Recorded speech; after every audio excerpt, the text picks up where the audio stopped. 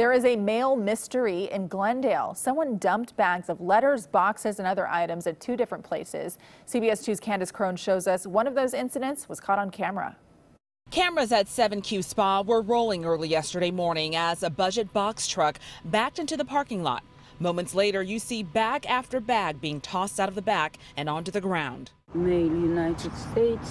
A spa worker who found the bags took this video and discovered they were filled with hundreds of unopened envelopes and packages from the United States Postal Service. It was completely unusual. Like, if they're taking for their personal use, basically, why they have to drop off all unopened packages in somewhere. Lilia Serobian, who co-owns the spa, was stunned when she saw the video. Glendale police say just before these bags were discovered, they were called about more mail that had been dumped nearby.